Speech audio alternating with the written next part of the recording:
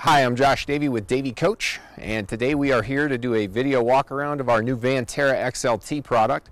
This is a bus built by Turtletop. They've been building it since about 1999, 2000, right in there. It's been a staple of both our leasing fleet as well as retail product that we sell to end users and customers. It's the first time it's gotten a facelift or a new body style redesign in close to 20 years, so we wanted to take a minute to walk around and show you some of the new highlights and features of the product, as well as touch on some of the stuff that has just made it a great vehicle in the industry for coming up on 2 decades now. Exterior of the bus, just a couple things to point out. We've got what we call an elite bonded window here, square glass, very thin seams in between the windows, so it looks like just a big square piece of glass as we go down the side of the bus. Very nice aesthetic option. We've got some opera lighting on the exterior of the bus here as well. The exterior keyed switch, we can insert a Kubota key and we open and close the entrance doors from the outside of the bus. So this is a really nice feature.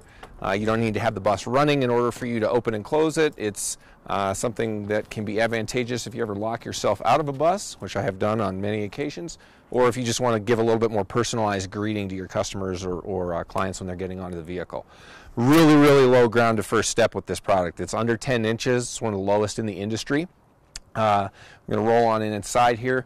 We've got grab rails on the left and right hand sides of the entrance door.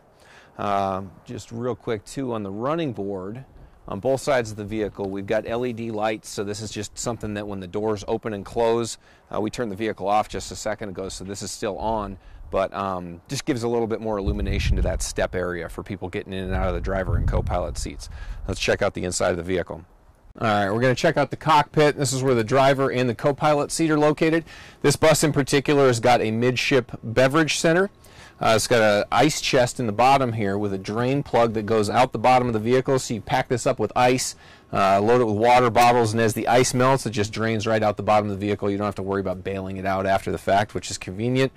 Got some cup holders, little trash can. If you don't like this option, we can redesign this and make it more shallow to be kind of a catch-all for keys, phones, wallets, that kind of thing. This is also a spring-loaded cup dispenser. We put drip spout coffee thermos pots in here. We've put additional trash receptacle. This is a very customizable area, so we can really custom tailor it to give you whatever you're looking for. We've got a nice LED light strip up here. It illuminates the driver area. These are your controls for the passenger features in the back of the bus. So we've got an entrance door switch as labeled that opens and closes the door. It's a monetary switch, so we've got to hold that down in order to make it do its thing and open and close respectively. Center dome and side dome lights turn on the center aisle lights and then the side dome lights in the back of the bus. And we've got an indirect feature in this bus. It's some soft mood lighting in the back of the vehicle. And we can turn that off there as well. These are your air conditioning controls. We have a heat strip incorporated into the rear AC unit for this bus, so we're able to take the heater off the floor with that function, and the heat distributes out of the same ventilation system as the air conditioning, so you get a lot more even distribution as opposed to someone just sitting on one hot box in the middle of the bus. Passengers next to the door are cold, passengers on top of the heater are hot. It's a power struggle that goes back and forth, so it's a couple $100, but this really is a nice optional upgrade feature. And then we've got power locking rear door feature here as well, so we can lock and unlock the rear door from the driver's seat. This is our backup camera monitor. This vehicle not only has a backup camera, but it also has left and right hand, or driver and co-pilot side, blind spot mirrors. So when I engage a turn signal to go left in the bus or transition into the left turn lane, we'll get an image of the left-hand blind spot of the bus. I'm about to transition into that lane, and likewise when we do the other direction and put our turn signal on that way, the camera will engage on the driver's side of the bus. We've got heated remote control mirrors over in the driver area here, and other than that, it's pretty basic cruise control, stereo function features, and driver's dash climate control system, which everybody should be pretty familiar with at this point if they've been in a Ford in the last 20 years or so. Let's jump back and take a look in the back of the bus. We can finish the back of one of these with virtually any level of fit and finish that you're looking for. This is very much an upper echelon executive style vehicle, starting from the ground up with the flooring. This is a Manor Oak color simulated wood floor. It's coved on the sidewalls of the bus on the interior here. Normally this carpet would run all the way down to the bottom of the floor. We've gone ahead and rolled the flooring up the sidewall. There's no seam there for water to penetrate. Keeps the inside of the vehicle a lot easier to clean, and you don't get a locker room smell going on as the vehicle progressively ages with water penetration going on there. These are premier seats. This is their Euro Light model. It is hands down a luxury seat of choice in the industry. Level 5 O vinyl, so it's a simulated leather, and we've got a two-tone package going on here with the floor color that we ordered in this bus. We've got a secondary contrasting color of stitching that matches the piping that we've got on the side. Those two tie in really well together. We've got fold-up armrests on the aisle and in the middle. One of the greatest features about this seat is it comes standard with an under-seat retractor. It doesn't look like a lot to people. Like, this is the same style seatbelt that I've got in my car. It's a pretty big upgrade for the bus industry. Typically, a standard lap belt's going to live on the floor. You're going to step on them, kick them, trip on them. They look like they're 10 years old in the first 10 days that you've got the bus. Check out another video that we've got on our YouTube channel that goes through the 3 different styles of seatbelts that we've got for lap belts. But when we hit the release button on the male end of the receptacle here, the seatbelt just retracts back into itself, and it's got a retractor on the bottom side of the seat housing. So very, very nice seat.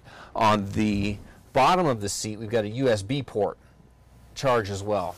It's got a little blue light on there, just to kind of let you know where it is in the dark, but that's a nice feature. We've got those located strategically throughout the vehicle, underneath this front seat and on the bottom of the seats as we work towards the back of the bus. This is your air conditioning evaporator in the rear. This is where your cold air is going to emanate from. It's also where your warm air is going to emanate from in this model, because we moved the floor heater up into this housed unit here. We have an emergency escape hatch in the back of the bus. This is an upgraded deluxe model. It's got a 3-position setting, so we can pop this up. If we want to pull air in, we can push it up from the back if we want to suck some air out.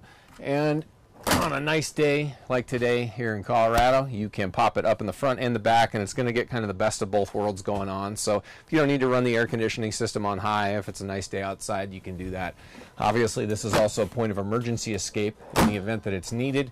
This is required with a luggage compartment in the back of the bus, as we've got in this model, because our window or our door in the back of the bus is blocked and impeded by this rear luggage wall. So we've got to add this emergency escape point. We've also got emergency escape windows on both sides of the bus. Not every manufacturer in the industry, but these guys give you a red emergency light indicator as standard over every point of emergency exit in the vehicle. So we've got one on the right, one on the left. We've also got one on the entrance door there. So going just around the interior of the vehicle, that's about everything that there is to see here.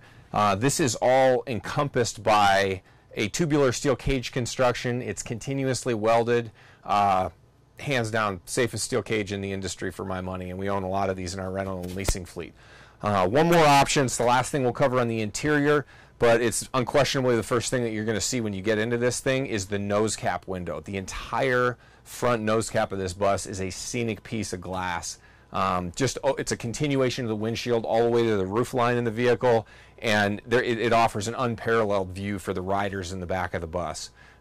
Another big optional upgrade on the outside of this vehicle that's difficult to see from ground level, and it's really easy to look past it, but we've relocated the fans for the air conditioning system in the back of the bus to the roof of the vehicle.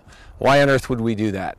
Normally they're located on the skirt of the bus on the driver's side, behind the driver's running board and the driver's entrance door. It's a great spot for the fans to be abused by rocks, road grime, tar, snow and ice chunks, depending on what part of the country you're operating this bus in. But we get a lot of vehicles that come into our service department right away in the spring, which is right what we're on the cusp of right now, because they turn those AC fans on, and there's so much gunk that they get hit with during the off season when they're not being utilized that the gears in them seize, and you blow your fans out, and it's an appointment in our service department. Moreover, you get 15 to 20 degrees hotter air coming off of the pavement, which is what those fans are pulling in, and your AC system has to work that much harder to cool that air down before it blows it out into your passenger compartment. So if we move them up onto the top of the vehicle, it removes them from harm's way. You're going to have less field failure and less downtime, lower your maintenance expenses on the vehicle, and unquestionably your system is going to operate more effectively and more efficiently. So in some of the hot parts of the country, that's a awesome option to have. But coming around the back side of the vehicle, this is a new uniformed look for Turtle Top. Obviously the Terra body style is new, which we're featuring today, but this tail end look with the brake light placement and the backup light placement is standardized across their entire family of vehicles at this point. So the Terra all the way up to the Odyssey XL. We've got our backup camera up top, and we've got our rear luggage access door. This is a very nice upgrade on this vehicle and on all the Turtle Top buses that we bring in, whether they are wheelchair accessible doors or luggage doors. This is their Challenger door series. You've got striker pins, catches, and a very heavy duty hinge to go along with a heavy metal door. You can feel the weight of that when I close it, and you can hear it too. Most doors in the industry are pretty lightweight, and you've got a pivot handle that shoots a rod up into the top and bottom of the door frame area. This handle shears off constantly. Those rod holes, if they're not lined up just right, you see guys back here kind of monkeying around with the door trying to make it fit. If it doesn't line up just right, you'll never get the door closed. This door is hands down for the money one of the nicest options you can put on one of these vehicles, which is why we do it every time. The interior of the luggage compartment's got a continuation of that wood floor. We've got Chem-Lite FRP sidewalls here, like something you'd see in a truck stop bathroom. Very industrial, very durable. Can withstand the rigors of luggage being loaded and unloaded and slamming into that wall. And then there's lights in the back of the luggage compartment here as well, which are going to illuminate when the bus is running so that passengers' bags can be easily identified by the driver who's loading and unloading things. Close that door one more time. So that concludes our walk around of the Turtle Top Terra XLT, featuring the brand new body style for the Terra. Something that we're really excited about. First time we've seen it in 20 years. Get a facelift. We've got these available in black with the executive package inside. We've got them white with the executive package inside. We've got a shorter single rear wheel version. This is a 23-foot model. We've got them all the way down to 19, 20 feet long, and we can put a wheelchair lift in them if you need to as well. So check us out online. We appreciate your business, and thank you very much.